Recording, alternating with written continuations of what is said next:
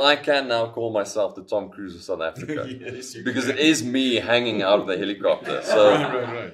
he's on the side of a plane, I'm on the side of the helicopter. I mean, which one's more dangerous? I don't know, but yeah. My name is Theron.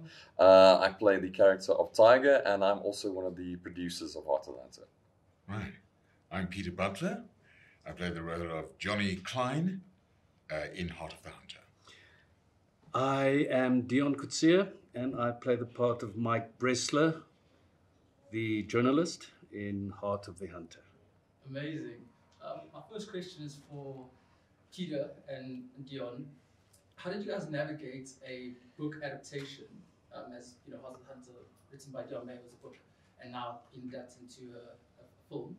And how did you navigate that process and ensuring that the essence of the character and the story remains true to the script, and also bringing your own interpretation into the roles?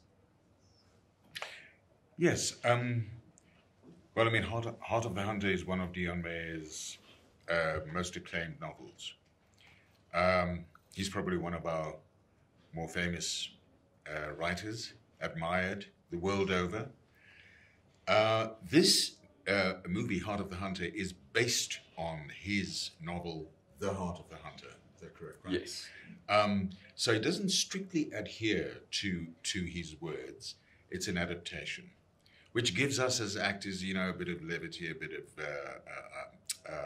wiggle room, to bring our own interpretation to the characters. Some of the characters' names were even changed, from the book, from the novel to the movie. So for my part, I felt I had relative freedom, to make choices that were not necessarily what the writer had originally intended, but that serves our narrative.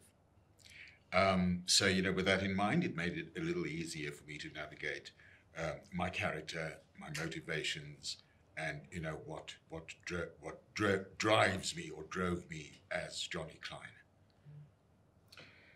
I had a very good director. He put me on the right path very easily and very quickly. And I had some idea about the journalistic life and how to navigate through that. So that was my cornerstone, really. But I would say first and foremost, a very good director. Yeah. Tim, I loved, the action sequences that you're part of. But I'm curious to know, how much physical training did your character have to do for this role? Yeah, quite a lot. There was just the physical training in terms of getting your body ready for the film. But then also Bonko and I had quite extensive stunt training with our stunt team, working on the fight sequences, the action sequences.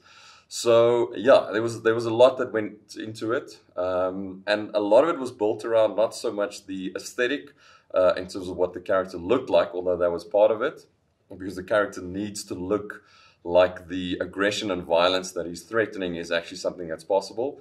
But it was really aimed at making sure that our bodies can actually do what the stunt team wanted us to do. So yeah, we had quite an extensive training regime and process in pre-production.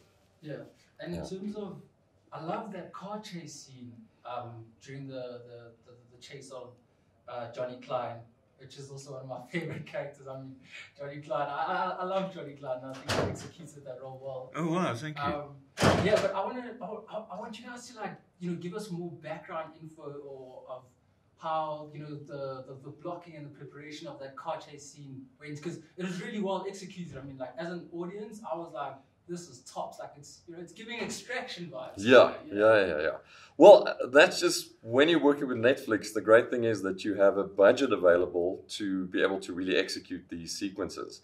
Because getting that sequence done meant that roads had to be blocked off. You had to get stunt drivers in to drive all of the cars. When Johnny goes through the intersection with these Mini, all of those other cars are also driven by stunt drivers, and it's timed perfectly by the stunt team. This is when he's going to be driving by. This is when you're going to have the screech of tires. And for that to happen, you need time. And that's the great thing with Heart of the Hunter. We really had the time to really execute those action sequences, put the training in terms of the driving shots, in terms of the fight sequences, take the time to make sure we get what we want, we get what we need to really up the scale and intensity of the film. Yeah. Mm. And there's so many elements to that scene. And it was filmed over, such an extended period of time. The aerial photography, the inside the car, the stunt guys. I did very little driving myself. It's the smoke and mirrors of movies. But when I saw it, I was as blown away as you say. Well, I was utterly blown away. I thought to myself, "Wow, we're getting it right. We're getting it right."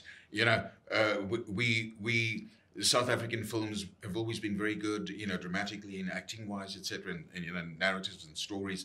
But the one area that I always felt that we needed to improve was action, the skitskop and Dorner element of films, and we're getting that right now, which we didn't necessarily in the past, and that I found very exciting about working on Heart of the Hunter, on Deon Meyer's book, and we're all very excited about the 29th of March. 29th of March, when everybody will have an opportunity to share in the beauty of that achievement. Yeah, but I can now call myself the Tom Cruise of South Africa. Yes, because it is me hanging out of the helicopter. So right. He's on the side of a plane, I'm on the side of the helicopter. I mean, which one's more dangerous? I don't know, but yeah, that's. So that wasn't a stunt. That was you. That was me. Yeah, because the cameras these days are so good that you can't put a stunt person in there because it's part of the performance. Yeah. And I need to be actually performing, and as we're shooting there, the camera is, even though it's down there on the ground, it's in a close-up on me. So I was in a harness and I had a stunt guy with me in the helicopter pushing me out because I was on a spot that I felt comfortable with, and he just pushed me further out to make sure that it looks good. So yeah. Deon, there's a line that I'm actually quoting from that you said. You said, "Arts and culture is where political careers go to die." Like, please, can you just elaborate? Because I was like thinking, what? It's like, is that a thing? Am I going to step on some toes here?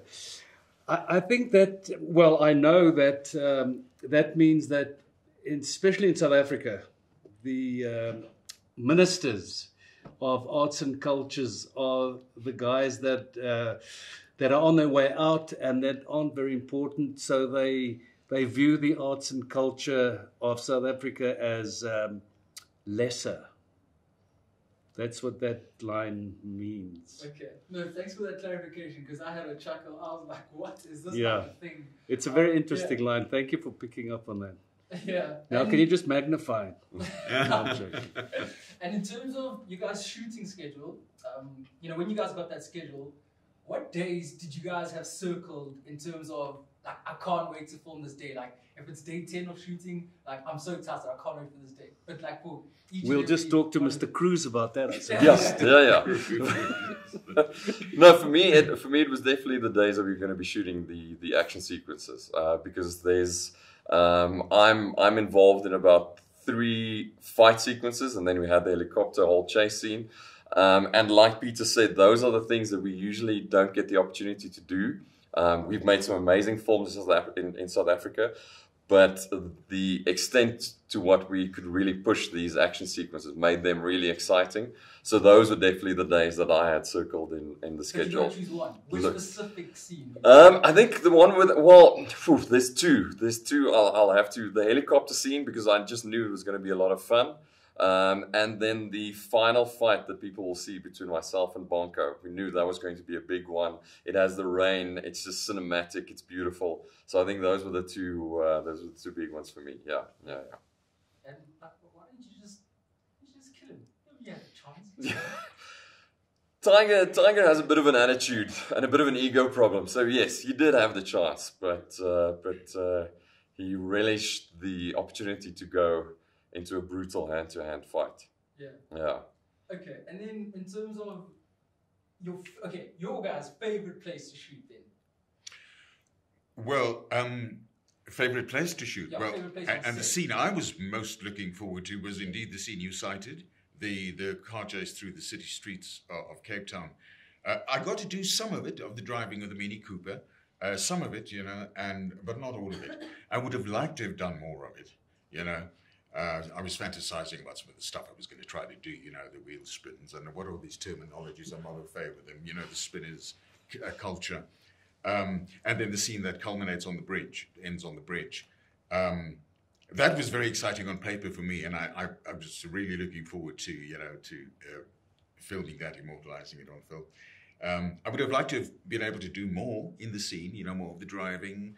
But I think I've seen an edit of it, and I think it's pretty excellent, what Mandla did with it at the end of the day, and Tim and the folks who are responsible for the editing.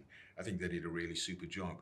So, but it's not an easy thing to orchestrate when you're shooting, in a busy city, and your high-speed car chases. You've got to shut off, close off roads. You can't have regular traffic. You've got to have, everything's placed.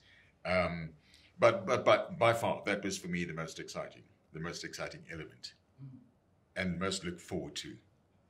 Tim, from a producing perspective, I feel like locations such as Joburg, Durban, Cape Town are frequently used. Audiences are getting bored of it. I think you guys shot the Bonko's bike scene in the Karoo, if I'm not mistaken. Yes, yeah. But why aren't we using other locations? Is it a logistics issue? Yeah, yes. I mean, it's mostly a logistics and cost issue because that's where most of your crew are based. That's where you get most of your accommodation.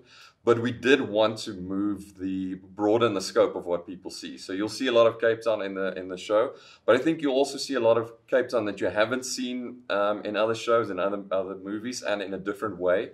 But it was important for us to really focus on the part where Bonko's character Zuko really gets out. And you'll see the way that Mandla shot it. When we're in Cape Town, everything feels a little bit compressed, and you can feel the pressure of the situation. And then the moment Zuko gets on his bike and gets out of the city, everything opens up, and the scope of it opens up. So I think that was for us an important element to really take the movie to a different part of South Africa that people might not have seen that much, especially in South Africa and internationally. So yeah. Awesome, guys, you're amazing. Congratulations on Heart of the Hunter, and I hope I don't know, maybe a sequel. You never know. I mean, well, there's ideas for at least 3 sequels and spin-offs already. So here's hoping we can do some more of this. Yeah. Awesome. But in the meantime, keep your eyes peeled. 29th of March. 29th. It's going to be a major event. Something like 190 countries. Yeah, this yeah. will be streamed to on the Netflix platform. And I think it's going to be a major event, and something that we as South African filmmakers, actors, citizens can be really proud of. Yeah. Absolutely. Thank you. Yeah. Thank you so much, guys. Cool. Thanks. Thanks, Eddie.